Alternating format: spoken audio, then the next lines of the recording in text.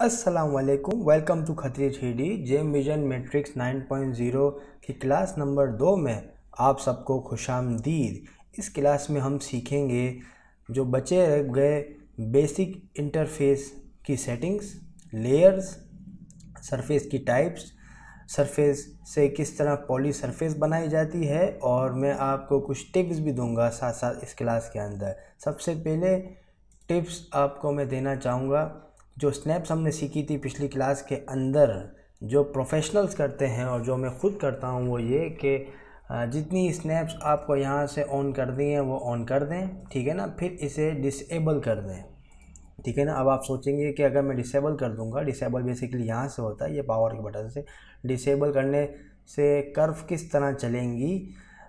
Curve मेरे भाइयों इस तरह चलेंगी कि फॉर एग्ज़ाम्पल हमें स्नैप्स का इफ़ेक्ट चाहिए हो तो कीबोर्ड के अंदर ऑल्ट दबा के आप कोई भी कर्व क्लिक करेंगे तो ये स्नैप हो जाएगा, ठीक है ना।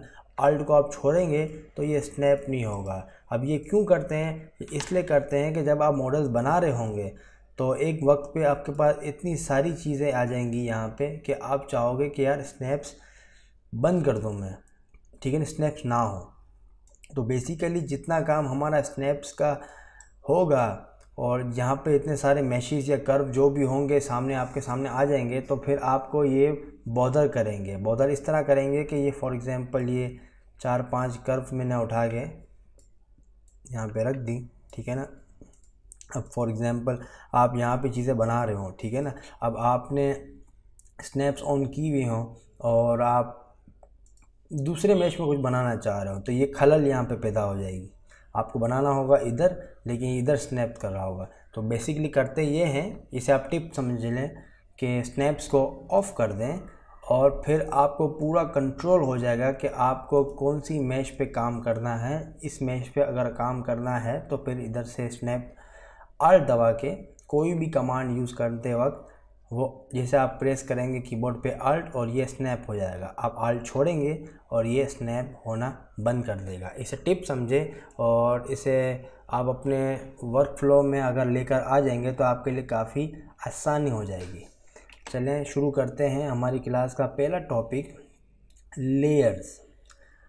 अगर आप लोगों ने फ़ोटोशॉप वगैरह इस्तेमाल किया होगा तो उसमें लेयर्स होती हैं। फ़ोटोशॉप हो गया, इलस्ट्रेटर हो गया, एडोबी की कोई भी एप्लीकेशन हो गई। इसी तरह जेम विजन मैट्रिक्स ने भी लेयर्स दी हैं, लेकिन ये लेयर्स थोड़ी मुख्तलिफ होती हैं। फॉर एग्ज़ाम्पल कि अगर यहाँ पे मैंने मल्टीपल ऑब्जेक्ट्स या कर्व मैंने यहाँ पे रखे, मैं बार ऑब्जेक्ट कह रहा हूँ लेकिन ऑब्जेक्ट मैं यूज़ नहीं कर रहा, मैं आपको बताऊँगा ऑब्जेक्ट क्या होते हैं, ठीक है ना। यहाँ पे मल्टीपल चीज़ें हैं, ठीक है ना। अब मैं चाह रहा हूँ कि यहाँ पे इतना रश हो गया है और मैं इसमें से ये 2 हटाना चाह रहा हूँ और सिर्फ ये रखना चाह रहा हूँ, या ये हटाना चाह रहा हूँ या ये रखना चाह रहा हूँ। तो हम इनको कलर आईडी देते हैं। बेसिकली ये लेयर्स जो है ना, ये कलर आईडीज़ कहलाती हैं, ठीक है ना। तो उसको आप सेलेक्ट करें और इसका अगर आपको कलर चेंज करना हो तो आप यहाँ पे एरो बना हुआ है, इसे क्लिक कर दें और ये कलर चेंज हो जाएगा। इसी तरह इसका कलर चेंज करना हो तो यहाँ पे ये ग्रीन है, तो फॉर एग्ज़ाम्पल ब्लू करना हो तो यहाँ पे क्लिक कर लेंगे और ये ब्लू हो जाएगा यहाँ पे, ठीक है ना। इसी तरह इसको क्लिक करके रेड कर लें। लेकिन आप चाह रहे हैं कि मैं अब जो भी कर्व बनाऊँ तो वो ऑलरेडी रेड हो, ग्रीन हो या ब्लू हो, तो यहाँ पे अब माउस लेके आएँ और यहाँ पर राइट माउस दबाएँ। राइट माउस दबाने से ये लेयर सेलेक्ट हो जाएंगी बाय डिफ़ॉल्ट कलर पे, ठीक है ना। अब इसके बाद आप कोई भी कर्व यूज़ करेंगे वो उसी कलर कर्व की बनेंगी। फॉर एग्ज़ाम्पल रेड पे किया, अब नई कर्व बनानी है हमें और ये ग्रीन हो गया। क्यों? क्योंकि यहाँ पे ग्रीन सेलेक्टेड है। इसी तरह ब्लू पे कर लिया और रेक्टेंगल बनाया और ये यहाँ पे ब्लू कलर का रेक्टेंगल बन गया, ठीक है ना। ये ज़्यादा प्रीफर किया जाता है कंपेयर टू आप मैन्युअली कलर चेंज करते रहे। लेकिन बाज़ औक़ात ऐसा भी होता है कि आप बनाने के बाद आप कुछ चाह रहे हो कि मैं कुछ पार्ट्स को हाइड कर दूं, तो फिर इस तरह एरो दबा के कलर चेंज किया जाता है। और इन्हें अगर छुपाना हो तो फॉर एग्ज़ाम्पल मुझे ग्रीन छुपाना है तो ये डिसेबल का ऑप्शन होता है यहाँ पे, या विजिबल का ऑप्शन। आप इसे क्लिक कर दें और ये ऑफ़ हो गया और यहाँ से जितनी भी ग्रीन आईडीज़ का डेटा है, चाहे वो कर्व हो गया या मैश हो गया, वो यहाँ पे हाइड हो जाएगा। इसी तरह हमें ब्लू हाइड करना हो तो आप इसे क्लिक कर दें। रेड हाइड करना हो तो आप इसे क्लिक करने के बाद ही एरर देगा। क्यों? क्योंकि बाय डिफ़ॉल्ट आपने कलर आईडी सेलेक्टेड रखी हुई है रेड कर्व्स की, रेड कलर आईडी की, ठीक है ना। तो अगर आपको इसको डिसेबल करना हो तो किसी और कलर आईडी पे आपको स्विच करना पड़ेगा, फिर जाके ये रेड होगा। एक टिप, एक नोट कि जिस कलर आईडी पे आप डिफ़ॉल्ट होंगे वो कभी भी हाइड नहीं होगा। फॉर एग्ज़ाम्पल आपने ग्रे सेलेक्ट की हुई है और इसे हाइड कर रहे हैं तो ये हाइड नहीं होगा, लेकिन आपको फिर अगर हाइड करनी है ग्रे तो फिर आप किसी और कलर आईडी पे स्विच कर लें और फिर वो ग्रे को हाइड कर सकते हैं। जो भी आपका डिफ़ॉल्ट सेलेक्टेड होगा वो हाइड नहीं होगा क्योंकि वो आपका एक्टिव कलर आईडी होगा, ठीक है ना। ये आपकी लेयर्स हो गई। अब मेरे दोस्तों बहुत इम्पोर्टेंट सब्जेक्ट आ रहा है, वो है सरफेसिस का। कर्व के बराबर में यहाँ सरफेसिस होती हैं, ठीक है ना। अब सरफेसिस मैंने आपको पिछली क्लास में बताया था कि 3D मॉडल की फाउंडेशन सरफेस से कहलाती है। फॉर एग्ज़ाम्पल ये मैंने एक रिंग बनाई हुई थी, रिंग का ऊपरी हिस्सा ये सरफेसिस से भरा पड़ा है। सरफेसिस सिंगल पॉलीगॉन को कहते हैं। ये देख रहे हैं आप, ये स्क्वायर्स जो होते हैं ये पॉलीगॉन्स कहलाते हैं। ये आप बहुत इंपॉर्टेंट नॉलेज है क्योंकि आप नर्व मॉडलिंग कर रहे हो या पॉलीगनल मॉडलिंग कर रहे हो या स्कल्पटिंग मॉडलिंग कर रहे हो, पॉलीगॉन्स हर तरह की मॉडलिंग में इस्तेमाल होते हैं। तो यहाँ पर जितने भी ये बॉक्सेस दिए हुए हैं ये पॉलीगॉन्स हैं और ये पॉलीगॉन सरफेसिस को बना के बनाए जाते हैं, ठीक है ना। ये अभी क्लोज पॉली सरफेस है, ठीक है ना। एक सरफेस से ज़्यादा सरफेसेस होंगी ना किसी एक मैश के अंदर तो वो पॉली सरफेस कहलाता है, ठीक है ना। सिंगल सरफेस जो होगी ना वो सरफेसेस कहलाती हैं और इसकी कमांड आती है। फॉर एग्ज़ाम्पल यहाँ पे प्लेन, जिस तरह हमने कर्व बनाए इसी तरह सरफेस की हर कमांड यहाँ पे आ जाएगी। और पहले की तरह मैं आपको जो अभी आपको सीखने की ज़रूरत है वो मैं आपको कमांड्स बताऊँगा, ठीक है ना।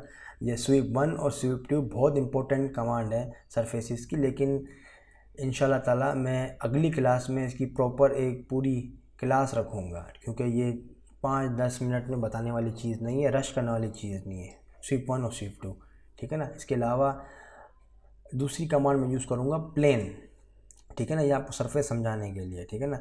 अब सरफेस जो होती है ये हमने प्लेन को क्लिक कर लिया और ये एक सिंगल सरफेस बन गई जिसके 4 पॉलीगॉन्स हैं, ठीक है ना। लेकिन ये 3D मॉडल नहीं है, जिस तरह मैंने आपको पिछली क्लास में बताया था, ये एक सिर्फ सरफेस है। अब इसको 3D मॉडल बनाना है ना तो आपको इसकी सॉलिड की कमांड यूज़ करनी है जी। सॉलिड की कमांड इसके बराबर में आती है। सॉलिड बेसिकली कंप्लीटेड मैश की कमांड्स हैं जो ऑलरेडी बनी हुई है।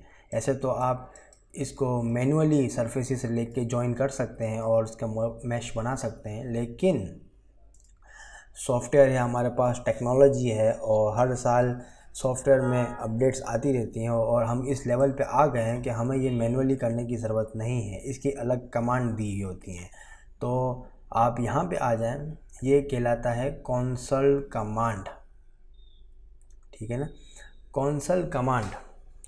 कंसोल कमांड पे हर वो कमांड टाइप होती है जो कि यहाँ पे हम यूज़ करते हैं, ठीक है ना। फॉर एग्ज़ाम्पल ये आइकन्स दिए हुए हैं, ये वही कमांड्स हैं जो आप यहाँ पे मैन्युअली टाइप कर सकते हैं। फॉर एग्ज़ाम्पल हमने ये प्लेन यूज़ किया, ठीक है ना। इसी तरह आप प्लेन यूज़ करके यहाँ पे टाइप करेंगे और ये वही कमांड ओपन हो जाएगी जो यहाँ पे आती है सरफेस के अंदर। तो बेसिकली जो यहाँ पे कमांड्स होंगी आप यहाँ पे मैन्युअली टाइप करके कमांड कर सकते हो और प्रीफर यही किया जाता है कि कुछ कमांड की आप शॉर्टकट कीज़ बना लें, ठीक है ना। शॉर्टकट कीज़ यहाँ से आती हैं। फाइल पे गए, प्रॉपर्टीज़ पे गए और यहाँ पे कीबोर्ड के अंदर गए और यहाँ पे ऑलरेडी कि सॉफ्टवेयर की अपनी कीवर्ड्स हैं जो आप सीख सकते हैं, जो इम्पोर्टेंट है, जो आप मेरे इस कोर्स को, क्लासेस को जब देखेंगे कम्प्लीटली तो आपको अंदाज़ा हो जाएगा कि कौन सी कमांड इम्पोर्टेंट है और कौन सी लेस इम्पोर्टेंट है।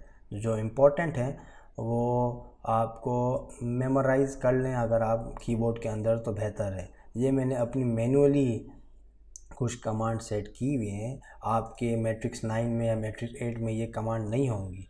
अब अगर आप चाहते हैं कि मैं आपसे ये शेयर करूं तो आप मुझे बताएं, तो मैं आपसे अपने हॉटकीज़ शेयर करूंगा, ठीक है ना। तो यहाँ से है ना हॉटकीज़ आ जाती हैं और आप इसे सेट कर सकते हैं, ठीक है ना। हम कंटिन्यू करते हैं। ये आ गया हमारा सरफेस। अब बात को मज़ीद मैं लंबी नहीं करूँगा। इसको हमें सॉलिड बनाने के लिए कमांड आती है एक्सट्रूड। ये बेसिकली सॉलिड कमांड है जो यहाँ पे पर्पल के अंदर एक्सट्रूड सरफेस। एक्सट्रूड हमें सरफेस को करना है। बेसिकली कर्व भी एक्सट्रूड होती है, लेकिन अभी फ़िलहाल हम एक्सट्रूड सरफेस को क्लिक करेंगे। एक्सट्रूड सरफेस को क्लिक किया और ये आपको बताएगा कि किस डायरेक्शन पे एक्सट्रूड लेना है। एक्सट्रूड बेसिकली मीन्स होती है कि स्ट्रेट या कोई भी बताई हुई डायरेक्शन पे वो मैश बनाएगा। फॉर एग्ज़ाम्पल हमने अभी ये नीचे किया है और इसे नीचे की डायरेक्शन दी और ये कंप्लीट मैश बना दिया है।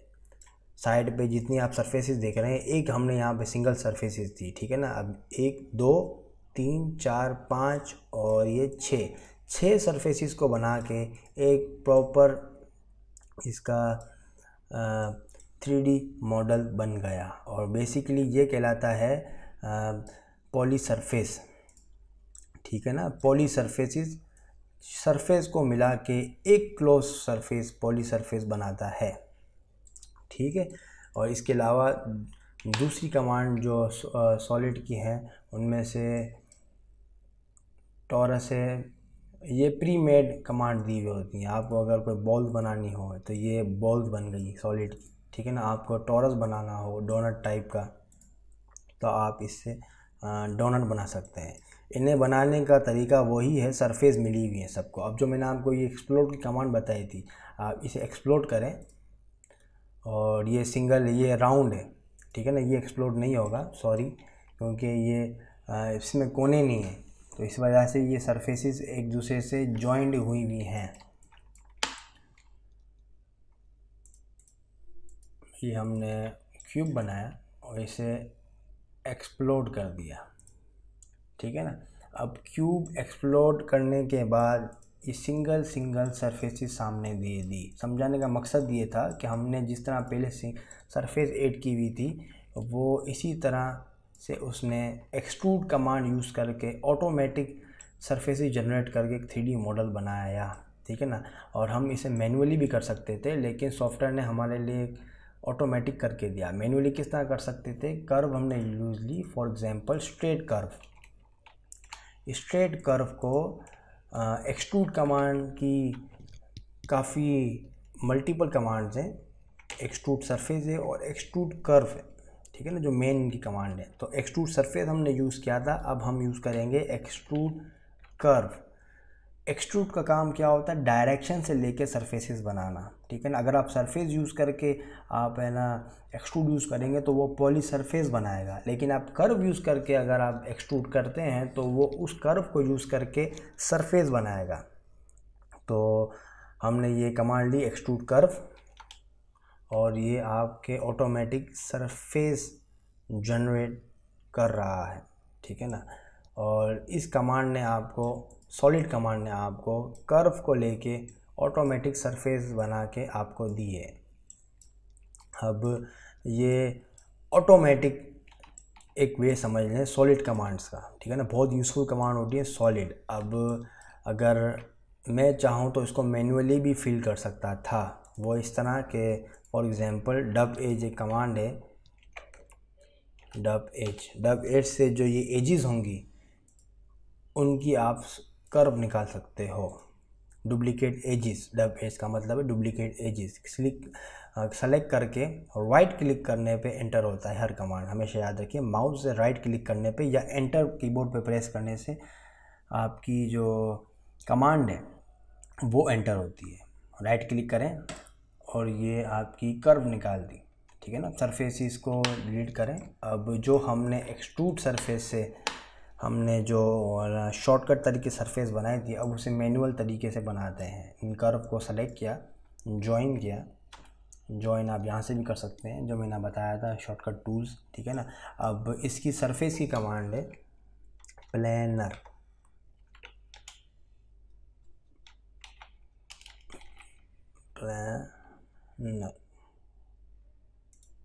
प्लेनर मैश, ठीक है ना। और ये प्लेनर मैश से आपने सरफेस जनरेट की, ठीक है ना। लेकिन सॉफ्टवेयर के पास जब ये सॉलिड कमांड थी तो हमें ये सब करने की ज़रूरत नहीं थी। हमने एक सिंगल कर्व को लेके एक पूरी कंप्लीट सरफेस की कमांड बनाई, ठीक है ना। हम वो सारी झंझटों से बच गए। पहले हम है ना लाइन खींचते, फिर दूसरी लाइन खींचते, फिर तीसरी कर्व खींचते, और फिर कर्व को ज्वाइन करते, और फिर इसके बाद सरफेस की कमांड लगाते। तो ये सॉलिड कमांड्स बड़ी काम की कमांड्स होती हैं, ठीक है ना। तो इस क्लास के आखिरी टॉपिक पे अब बात करेंगे। सबसे मेन ऑप्शन नेविगेशन का पर्सपेक्टिव के अंदर मैंने अभी आपको बताया नहीं है कि ऑब्जेक्ट्स को मूव किस तरह करें, कर्व हो गई या मैश हो गए, ठीक है ना। तो फॉर एग्जांपल ये बनाया ये मैंने रिंग का एक मैश बनाया था, ठीक है ना। अब इसको मुझे मूव, अगर आप क्लिक करके लेफ़्ट क्लिक करके इसको आप ड्रैग करें तो ये कंट्रोल में नहीं है, ठीक है ना। हम इसको यूँ मूव करना चाह रहे हैं लेकिन वो यूँ भी मूव हो रहा है राइट साइड पे, और ये हम जिस तरह चाहते हैं इस तरह मूव नहीं हो रहा, ठीक है ना। अब हम चाह रहे हैं कि ये जी एक्सिस होता है, ये इसे जी एक्सिस कहते हैं, जी एक्सिस पे मूव ना करें और फिर हमें इनसे मूव कर ना हो हमें, तो लुकिंग डाउन पे जाएं और इसे ड्रैग करके आप कहीं पे भी आपको लाना हो तो यहाँ पे ले आएँ और फिर पर्सपेक्टिव पे जाएं। तो ये जो जिस पोजीशन पे ये था, ऊपर ना नीचे, वो वहीं रहा है। और लुकिंग डाउन यूज़ करके हम इसे पोजीशन हमने इसकी चेंज की, और without changing the ji axis basically ऊपर नीचे वाला एक्सिस होता है। तो ये व्यू पोर्ट्स इस तरह हम यूज़ कर पाए, इस तरह हम यूज़ करते हैं, ठीक है ना। अब साइड व्यू पे आप उससे आपको मूव करना हो तो आपने साइड व्यू पे मूव किया विदाउट मूविंग यहाँ वहाँ, ठीक है ना। आपने साइड व्यू पे गए और आपने मैश को अगर यहाँ से हम मूव करें तो ये टेढ़ा हो गया, यहाँ से ये आगे भी हो गया, यूँ तो आया ये, लेकिन ये ऐसे आगे भी हो गया। तो ये बेसिकली व्यू पोर्ट को इस तरह के लिए भी इस्तेमाल किया जाता है कि आप सिर्फ जिस व्यू पोर्ट के अंदर आप है ना, तो आप मैश को ईज़िली मूव कर सकें, ठीक है ना। मूव करने का तरीका ये है कि शिफ्ट दबाएं और इसे आप किसी भी एंगल पे स्नैप करके मूव कर सकते हैं। बेसिकली स्नैपिंग के ऑप्शन पे आप 0.5 का सिलेक्टेड है तो आप इस बॉक्सेस के अंदर 45 डिग्री तक का इसको आप रोटेट कर सकते हैं, और बाकी आपको चेंज करना हो 0.1 0.25 तो आप चेंज कर सकते हैं। फॉर एग्ज़ाम्पल यहाँ पे हमने कर्व ली, F4 दबाया सेंटर के लिए, और अब शिफ्ट दबाएंगे तो ये देख रहे हैं आप, ये हाफ 45 डिग्री पे भी आ रहा है। वो इसलिए आ रहा है कि हमने यहाँ पे 0.5 सेलेक्ट किया हुआ है। अगर 1 सेलेक्ट करें तो ये कर्व बीच में नहीं रुकेगा, ये डायरेक्ट इस तरह चारों डायरेक्शन पर रुकेगा। तो ये काफ़ी यूज़फुल है, इसे 0.5 पे ही रहने दें।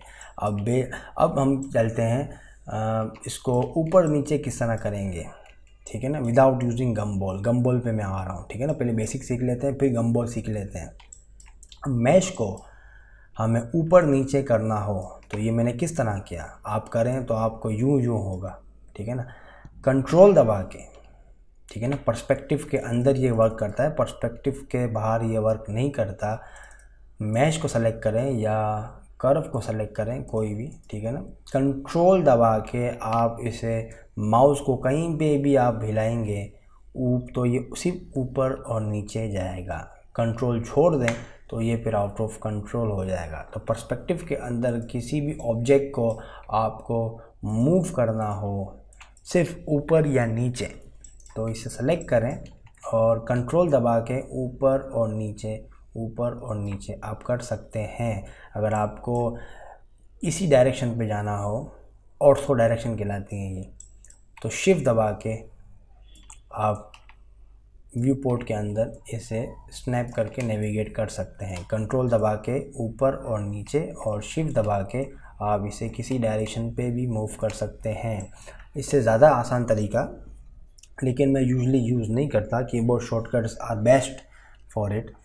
वो ये है कि गम्बॉल यहाँ पे दिया हुआ है ऑप्शन, यहाँ पे आप जाएंगे, अपना माउस कर्सर रखेंगे। गम्बॉल का बेसिकली ऑप्शन ये होता है कि आपको गिज़्मो दे देता है, ठीक है ना। गिज़्मो से जो आप है ना वो काम जो कीबोर्ड से कर रहे थे आप इस पे कर सकते हैं। गिज़्मो बड़ी काम की चीज़ है, ठीक है ना। इसे आप ज़रूर ऑन रखें, ठीक है ना, क्योंकि मैं बहुत पहले से ये जेम विजन मैट्रिक यूज़ कर रहा हूँ। तो मैट्रिक 6 से मैंने शुरू किया था और 6 पे ये गिज़्मो नहीं था, तो मैंने साल या 1.5 साल मैट्रिक 6 यूज़ किया था, तो मेरा हाथ बैठ गया कीबोर्ड शॉर्टकट्स पे और मैं गिज़्मो यूज़ नहीं करता। लेकिन फॉर अ बिगिनर जो ये सॉफ्टवेयर सीख रहा हो उसके लिए ये गिज़्मो बेस्ट है without learning the short keys, ठीक है ना। तो गिज़्मो से आप वही सब कर सकते हो, मूव ऊपर नीचे साइड पे, और इसे आप स्केल भी कर सकते हो। ये बेसिकली जो बॉक्सेस दिए हुए ये स्केल के होते हैं, और बीच में से पकड़ के आप इसी तरह घुमा सकते हैं इसको, और रोटेट करना हो तो आप इसे यूँ रोटेट कर सकते हैं।